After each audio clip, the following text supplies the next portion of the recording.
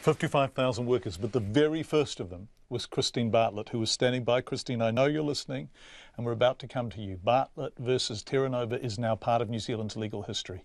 She was a Service and Food Workers Union member on the minimum wage. Teranova were her employer. But what made the case unique was that it was fought on the back of the Equal Pay Act of 1972. Kristine Bartlett and the union argued that she was so poorly paid, despite years of experience, because hers was a job predominantly done by women. First, the Employment Court upheld their case, and domino after domino fell until today. Union members have gathered at the Loaves and Fishes Hall near Parliament, and Kristine Bartlett is there on live view. Kristine, it is so lovely to talk to you.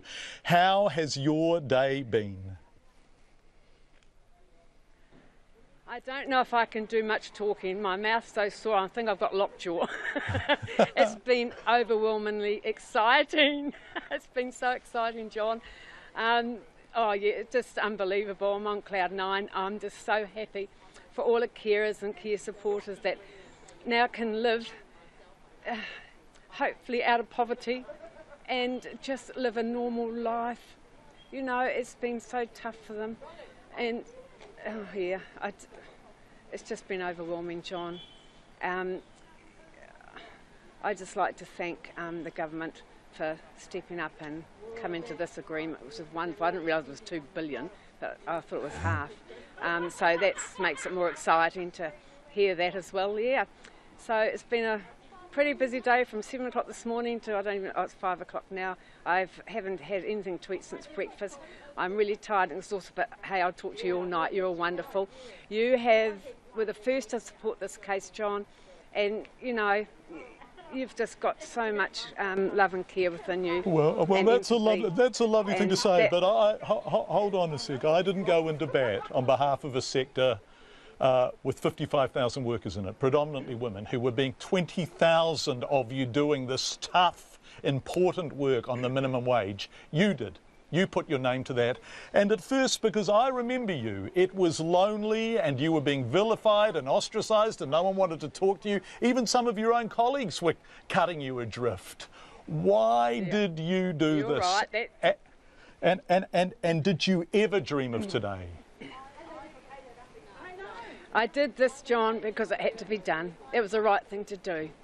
We could not carry on living on the minimum wage, and nothing was going to change. It was going to be minimum wage after minimum wage, every year 50 cents increase. Nobody can live on that. And I could see that a lot of people were struggling, and that breaks my heart to think that. And, you know, where we'll go nowhere.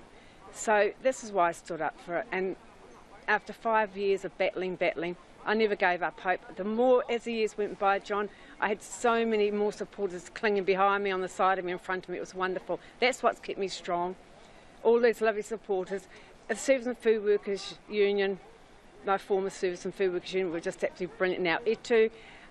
All the coalition women groups, Judy McGregor, she wasn't here today, unfortunately. I really would have loved to have seen her. Yeah, Kristine. Yeah, so it's just been.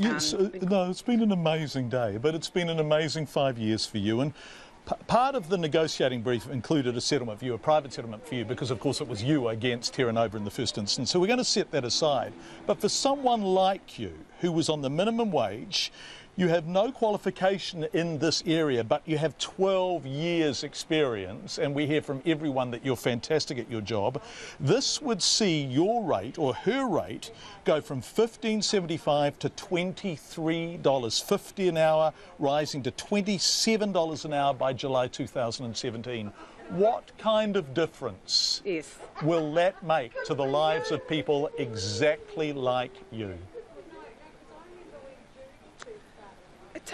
A total life changer. That'll be the biggest pay rise we'll ever get, ever. Yes, it'll just, as I say, bring them out of poverty, be able to live with dignity.